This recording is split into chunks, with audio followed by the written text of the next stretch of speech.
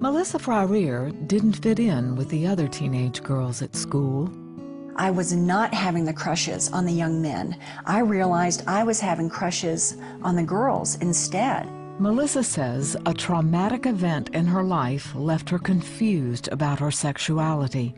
I had been sexually violated as a child by a man outside of my family, and that affected my gender identity in that I thought it was bad to be a woman, that it was second best, that it was a liability to be a woman because it meant that I could be hurt. At 16 years old, she had her first lesbian relationship.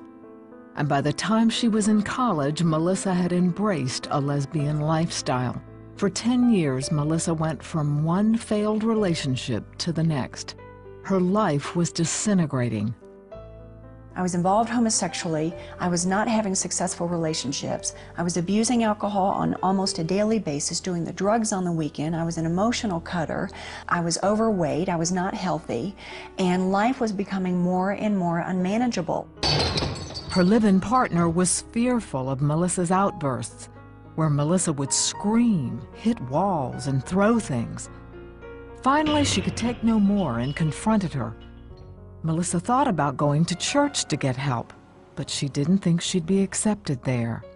I presumed to know what I thought Christians thought of gays and lesbians, and from a few snapshots through television or stories from some of my friends about their Christian families, I just presumed that all Christians hated gays and lesbians. Melissa's presumptions were tested on a daily basis.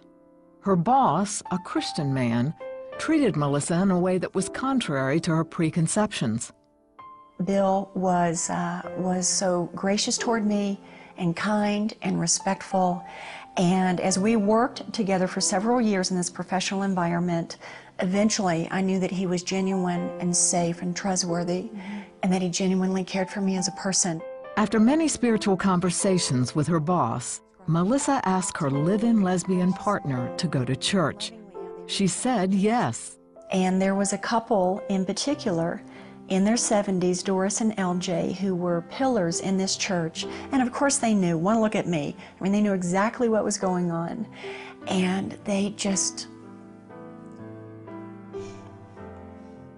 were like Christ to me and stepped right into my life and scooped me into their arms and knit me into their hearts. Doris and LJ taught Melissa about the Bible and showed her God's love. One day, Melissa responded.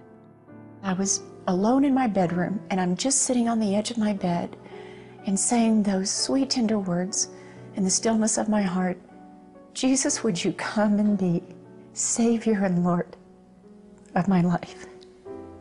And he answered that prayer that afternoon and put a new seed down in my heart that he would begin to grow in ways I never, ever, ever would have imagined. Melissa's partner also made a commitment to Christ, and it took time to work out the complexities of their relationship. Well, we were so emotionally entangled, emotionally enmeshed and codependent.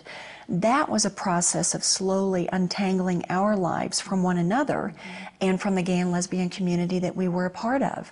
And it was amazing how God just worked that out, like in these 3 or 4 month intervals of time where we repented of sexual behavior, but yet we still shared a bedroom together and a bed together. And then time unfolded, and that didn't seem right. And then eventually realized we can't live together. That's not right. We need to move apart. And how God fully separated our lives. And that was then in 1994. Melissa sought counseling through Exodus International, a ministry that promotes freedom from homosexuality through the power of Jesus Christ. There, she was encouraged in her new life. How God healed those wounds in my heart, and how he began to teach me, woman is good, femininity is good, she's equal to men and masculinity, and that both share that crown, that dignity of creation. For a number of years, Melissa has been on the staff of Focus on the Family. She travels around the country offering hope to those living in homosexuality. I had so many points of reference of who I used to be versus who I am now and what my life is like now. It's radically two different people, but so much is different. Like, how did you do that, Lord? How did you do that? Thank you for doing that. Thank you so much, Lord.